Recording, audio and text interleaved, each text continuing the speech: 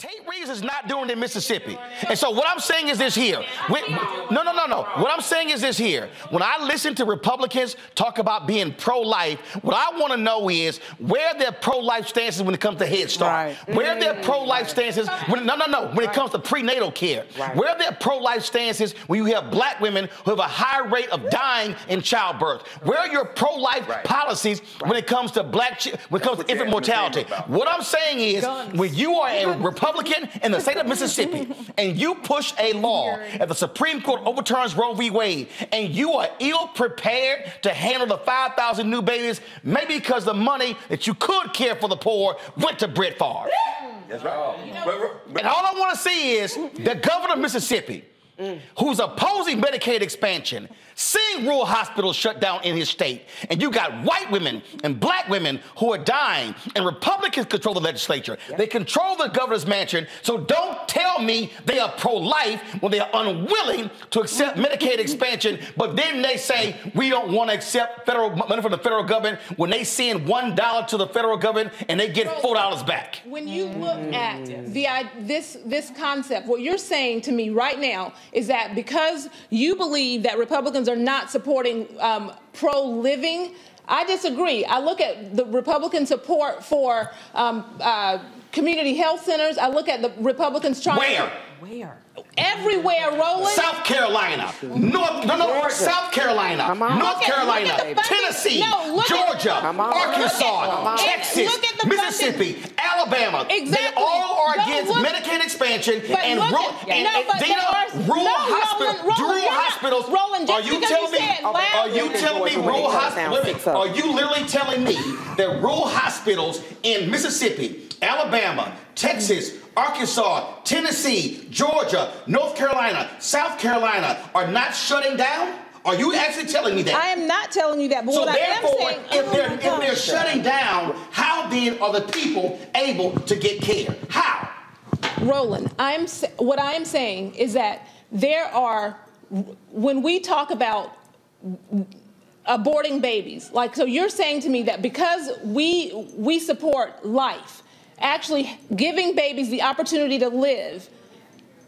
I'm confused. I'm so confused. First of all, hold up. You're confused because you think I'm saying something that I'm not. Well, tell me what you're saying. What I'm telling you, I'm being very clear. You cannot say you are pro-life when you vote against prenatal care for the mother.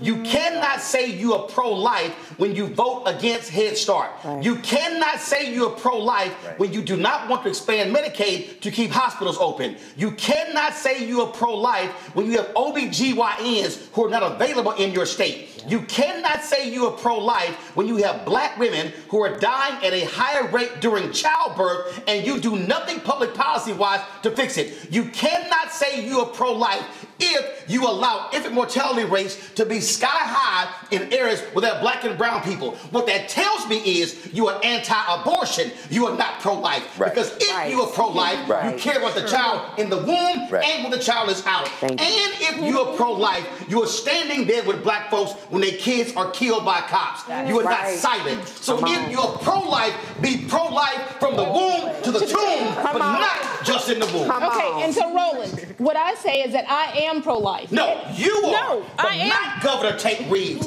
not Governor Lee of Tennessee, not the Republican legislature in North Carolina, not Governor Sarah Huckabee Sanders, not Governor Kemp in Georgia. No, here's the deal though. Okay, you let me ask you this. But show me where your Republican politicians are pro-life in their policies. Let me ask you this. You know what I am? I'm pro-black, and I'm going to call out anybody who call themselves pro-life, but their policies are not. And I am pro-life. Let me ask you this. Are you? Call your party. Okay, let me ask you this. Call your party. Can I ask you this? Call your party. Okay, let me ask you this. Call your party. Can I ask you this? Go ahead. Are you pro-life? I'm pro-life when that black person is killed, and when a Republican. So let me ask you this.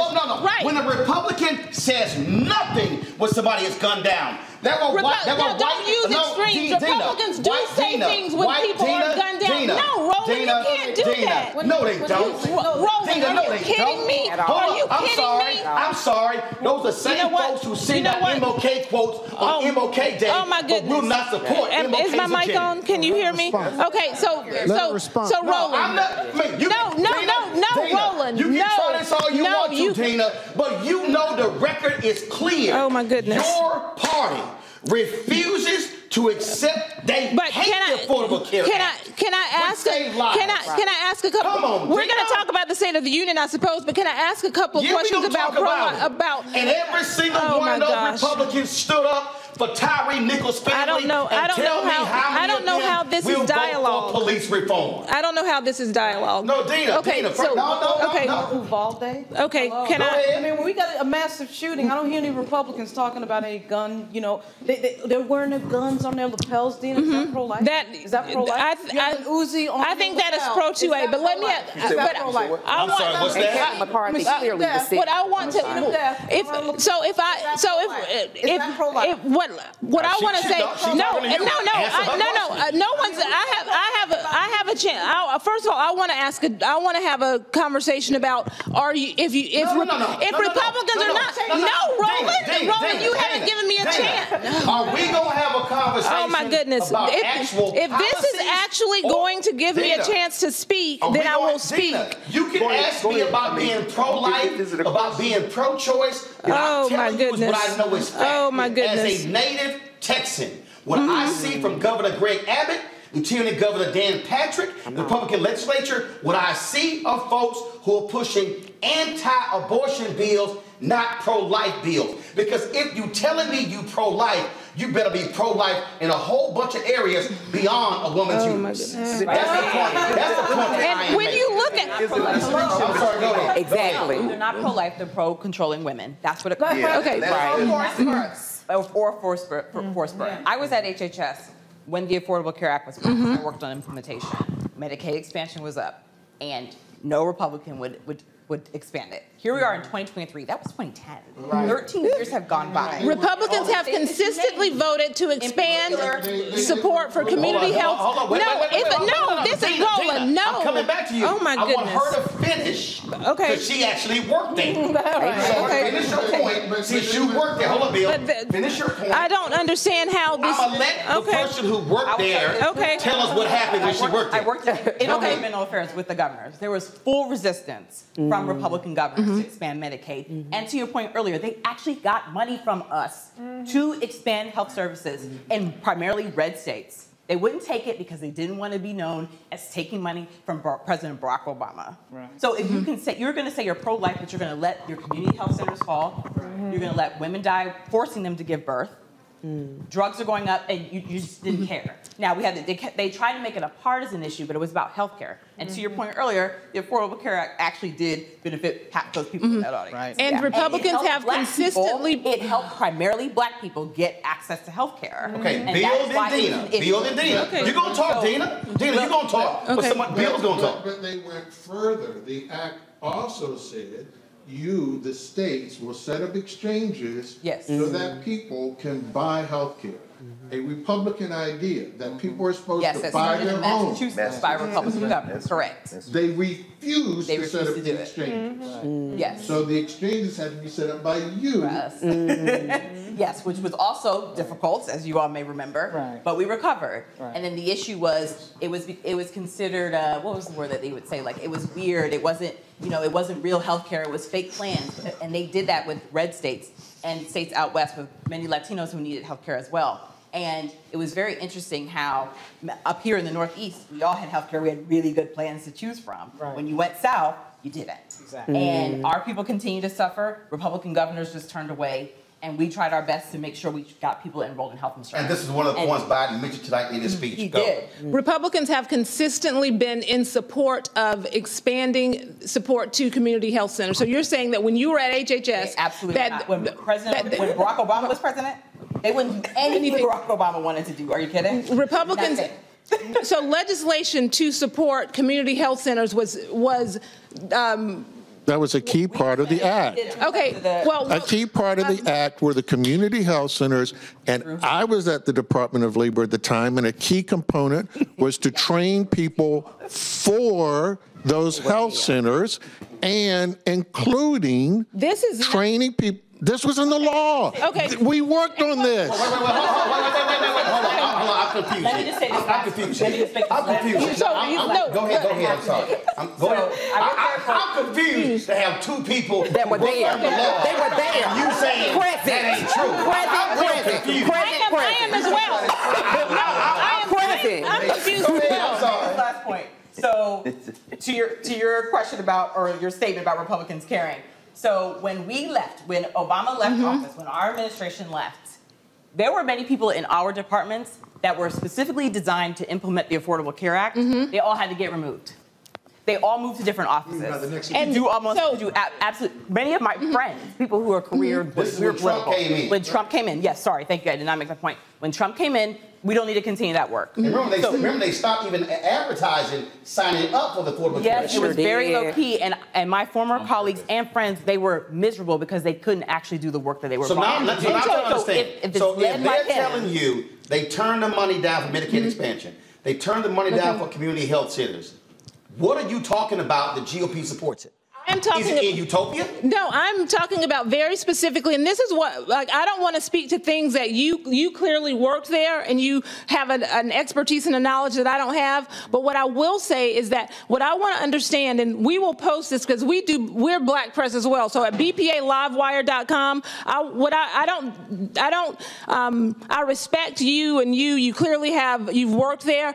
But what I want to understand is, when Republicans made these overtures to not accept this money, I want to understand, because we always have areas where you accept it and something else. Like, we want to make sure that there's a standalone, that Republicans can support community health centers without the stipulations. And I don't so all of these, I don't know. So all these years that I have been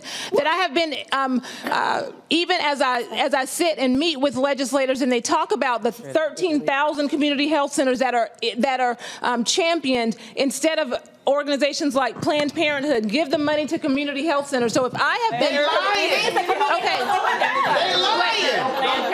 Planned Parenthood is not. Planned Parenthood is a community health center. Planned Parenthood is a community service they provide, but they do health screenings. They do. But the greatest proportion. No, wait a minute, Roland. You're gonna have to. No, Roland. Hold on. You okay, Dom? Now let's be real clear. This is your show. I get it. Let's be real clear. I am not the one to say no to. Okay. Now I'm letting different folks talk, but never tell me no. So when you're talking about community centers, okay? I can understand. You were speaking about, which is totally different than what she's talking about, and again, we're talking about what Bill is talking about. The resources that were in there. When you say, oh, we don't want stipulations, that's the whole point. So what you're trying to say is, oh, just give us that little piece we want right there and nothing else. But here's the reality. That ain't how Congress operates. The reality is, this is not the unrestricted funds of COVID, like Biden talked about. This is looking at the health of the people in that state holistically and universally, and not just what y'all like. Dina, let's get real. The Republican Party was against the Affordable Care Act. Period. Well, of course. We want to play these No, I'm not going to say that. Did I ever say that they were not? And we saw tonight, they are against lowering prescription drugs. I never said that the Republicans. Get back to the point about pro-life, pro-choice, pro-life and pro-health. I mean, how is that pro-life? But let's deal with this here. About tonight. Again, explain to me. I still want to know. Why is the Republican Party against lowering prescription drugs? I don't think that the Republican Party is against lowering prescription drugs. I think that the question is, how are we going to pay for it? Right. But this is a great point. Again, this is the great point. Greg. I'm just going to say this real quick. He was speaking there tonight, but he's really putting in the clips for the war over the next 24 months. Let me be very specific. Right. When he first, and me and Eric were laughing about this, whoever wrote that section in there on those junk fees needs a raise. Yeah. See, what's going to happen is, imagine this, there's going to be a 2-minute ad with people frustrated at the airport checkout line, with people looking at their cable bill, because he don't know a damn thing about paying no cable bill. But he's talking to very targeted, it's almost like micro-targeting voters. He didn't spend a lot of time on the culture wars, abortion and all that, because that's not going to poll well. But what he seeded in there, the class warfare he snuck in there, when it comes to quadrupling the taxes on the stock buybacks, was for a commercial on rising gas prices. Because they're going to see somebody at the pump, somebody worried, and then Joe Biden's voice going to come in and say, I am going to tax the people who he's giving $200 billion in profit. Exactly. He's making commercials. Finally, I'll end with this, because it was a speech, but most people don't watch this. When they're not into policy like this, they're going to watch the commercials that come out over the next 12 months. I'll end with this. I think it's very important. The dignity of work. He kept coming back with that. Who he's talking to is the people who are going to vote. The reason that he's not trying to expand the base now, because Joe Biden and his advisors know very clearly that most people in this country have checked out.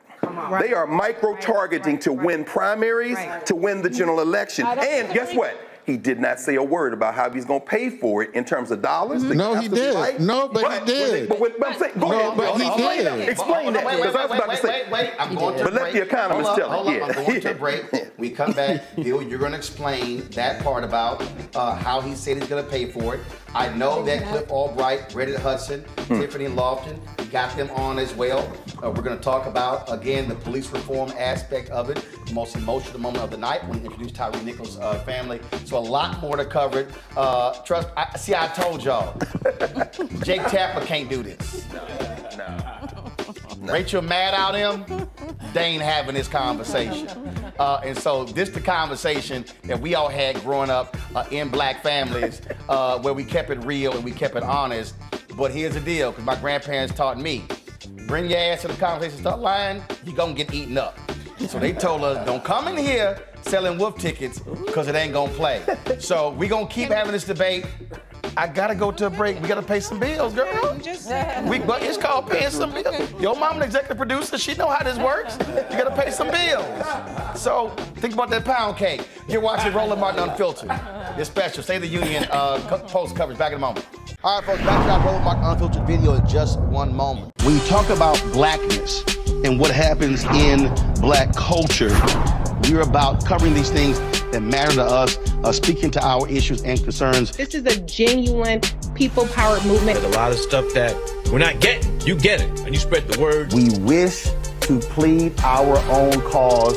Too long have others spoken for us. We cannot tell our own story if we can't pay for it. This is about covering us. Invest in black-owned media. Your dollars matter. We don't have to keep asking them to cover our stuff. So please support us in what we do, folks. We want to hit 2,000 people, $50 this month, raise $100,000. We're behind 100,000, so we want to hit that. Y'all money makes this possible. Check some money orders. Go to P.O. Box 57196, Washington, D.C. 20037-0196. The Cash App is $RM Unfiltered. PayPal is R Martin Unfiltered. Venmo is RM Unfiltered. Zelle is Roland at RolandSMartin.com.